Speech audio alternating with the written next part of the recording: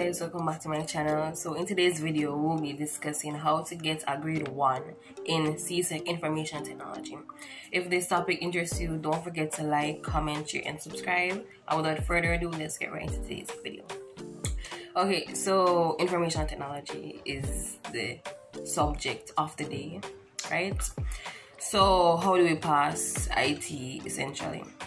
So in this video, I'm basically going to be sharing how I got my grade 1, and hopefully that method also works for you.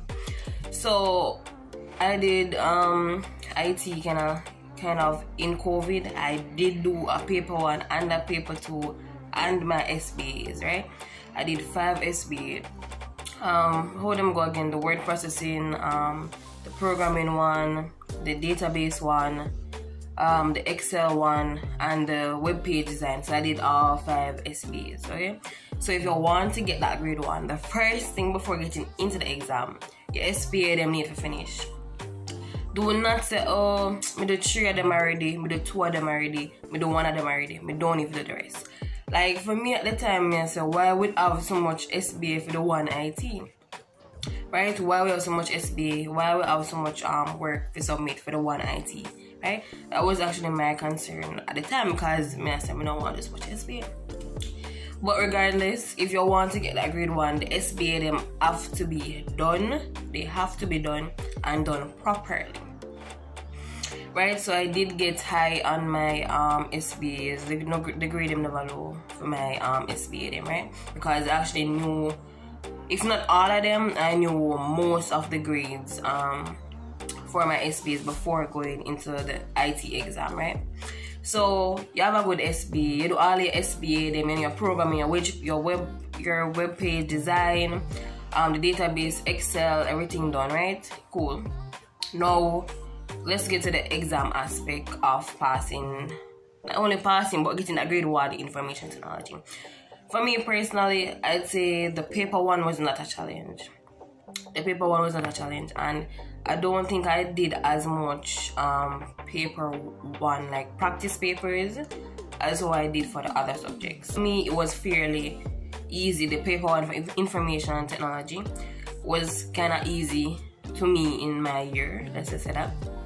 Like, me never that bust my brain too hard, because like, what I think about that paper 1 is that, you see, if you were actively paying attention during the school year, grade 10 and 11, in your IT class, you can answer the question on the paper 1. Like, it's simple something. But what I recommend is doing past papers for the paper 1, because the questions will repeat. Everybody know this by now. And so I got past papers. Now, I said this before, you know, we don't like print paper because a lot of money that for print and a circle, right? So what I did was on YouTube, his YouTube channel is Make IT Simple. Make IT Simple TT, right? So he's an information technology teacher, and he actually has past papers on his channel. Like, even when I was doing my SBA, and you know, like trace tables and those stuff, me not even really understand what I'm going there. So I'm here tell you, say I film channel I go up on, right? I go up on him channel and I say, oh, but this man explained some of the topics them that are in the IT syllabus. So if there's a particular topic within the IT syllabus, probably check him channel, go through it and see if you have a look at video upon him. Come here tell you, say, when I was doing that, the last SBA for me at the time, the programming one, and the one I got Pascal and something, and my head never really fully grasped Pascal, you get me, I say. And I went on his channel and I saw I was able to finish my IT SBA, if you get what I say. Yeah, so that's what I did. Now, aside from that, now his channel, him have some topics relating to the syllabus, relating to how to get the SBA done. Him have the past papers them, right? And those are what I watched, because there's missing on the time to sit down on a circle now. So I watch those videos, watch the past papers and all of that. Right, cool. But there's another YouTube channel also called Think Csec. Think Csec, yeah, and it's not just information technology and Think Csec. I know they have biology and maybe HSB or but I think they have social studies about Think Csec is also another option, if you get what I'm saying. So I think Csec is also another option. So guys, listen to me, you have no excuse because there are resources. If you feel like you don't understand something, go on YouTube and write it in. Because alright, at the time now, you know, I was trying to use Google, you know, but Google never really helped me. So you have to look for the IT teacher them on YouTube who go through the specific stuff relating to the specific Csec IT syllabus, right? Because yes, Google might have some things on it, right? But Google information cannot mix up. You want the stuff that's geared directly to IT, if you get me saying. Csec information technology. And so that was what I did. I did make IT simple. I used his channel and I used Think Csec, right? Cool, we'll get that passed. Then we had, I'm telling you some of my past papers, my paper 1, all of that. Right? Cool. Now for the paper 2. I'm not gonna lie now, in the paper 2, as I said from before going into the exam, that the programming aspect of the IT syllabus was where I was challenged the most. And I'd say that that was probably the only question on the paper 2 that challenged me. Everything else, my answer quick and fast and move on.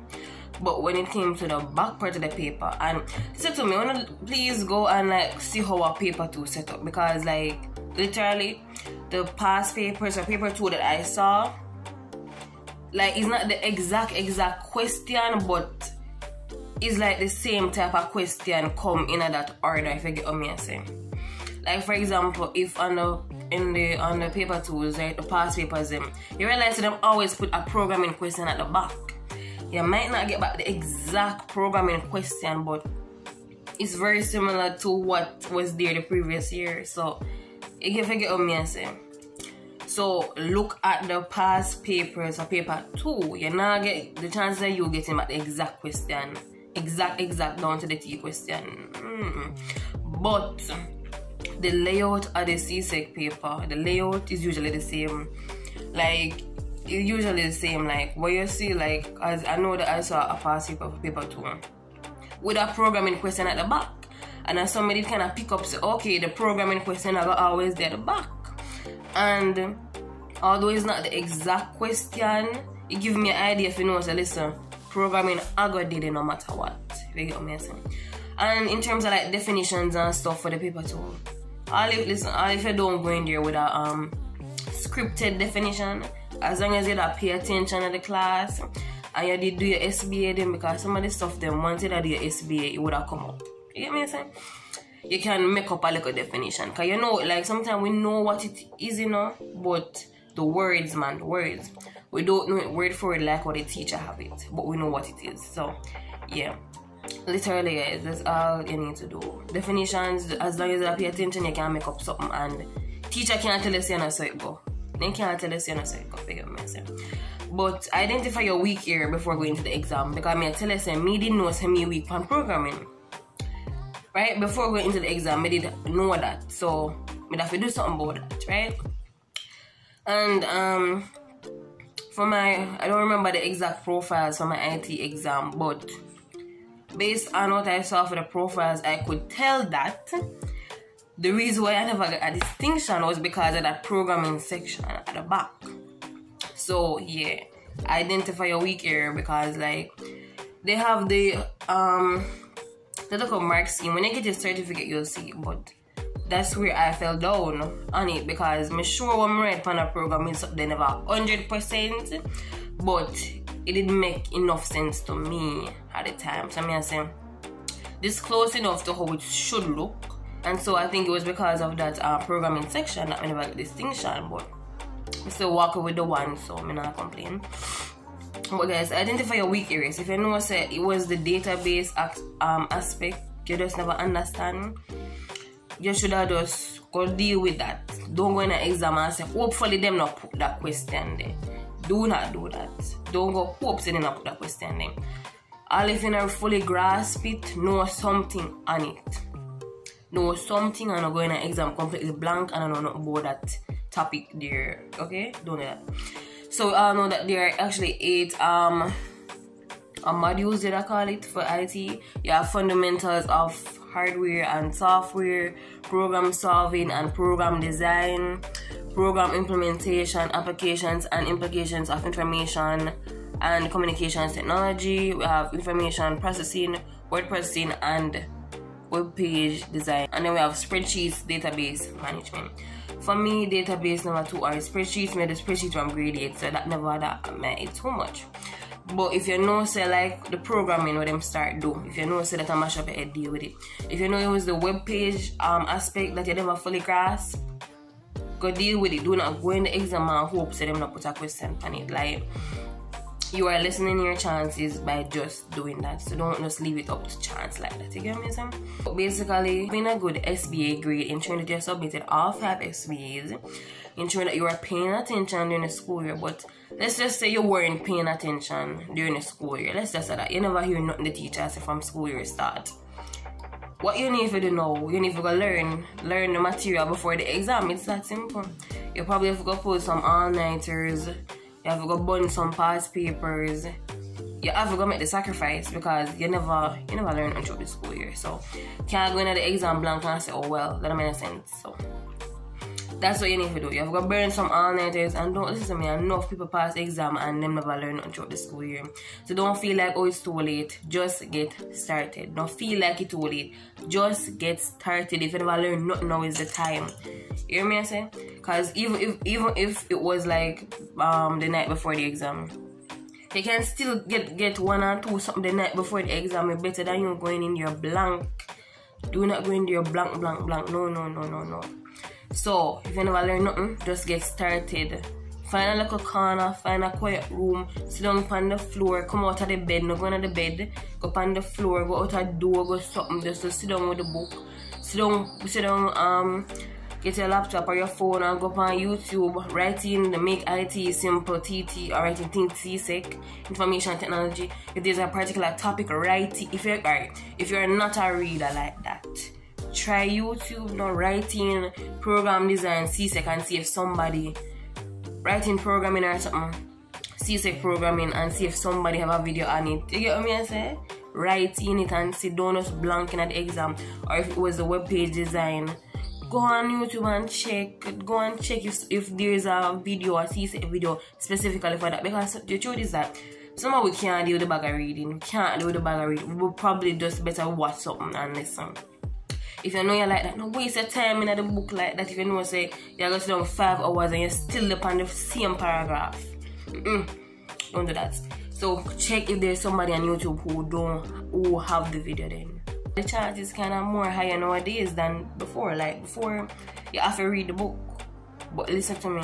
You see when me stress out and me tired of book, I YouTube me check. YouTube me check and see if somebody have a video. It was chemistry, physics, biology. When me tired of the book, I did YouTube. Because the truth is that sometimes reading like out of one textbook is actually time consuming. So you have to mix up the studying. Don't just say I read the book all the way. Watch a video with a teacher explain something, because sometimes we can read the book all we want reading, but then when you watch the video, the teacher will tell you something about the book, then I tell you say, and the same question go back in an exam. Right? So guys, you just have to ensure so you do all of your SBA them, have a good SBA grade. Now you do your past papers for the paper 1, and you know so you're fully equipped for the paper 2. And when you be fully equipped, you finish the syllabus. No, the truth is that not for we not finish this. I'm sorry, like I don't know if me even finish the syllabus for IT now, but I just know so many get the main things I'm gonna forget from what I. So just ensure say you get your syllabus or get the broad something there, the same modules them, and know so you know something on that each. Make sure you know something about spreadsheet, something about database. Practice some, as a matter of fact, practice some questions for the paper too. Because they love give these little tables and then ask you to write the formula for the spreadsheet. It's something equals sum blah blah, how you find the total blah blah blah blah. Them love that. And they might give you a picture and database and just do some practice questions. And I'm sure you guys can pass. You have a good SBA grade. You're going there fully equipped with your past papers by going over your notes, reading, watching videos. Guys, IT can be passed with a grade 1. And you can even get a distinction. Come on. You can even get a distinction. So just believing on yourself. exam the right lesson, but guys, you need to prepare, get the work done, guys. Just don't feel discouraged, just do what you have to do, and I wish all you guys the best on your exams.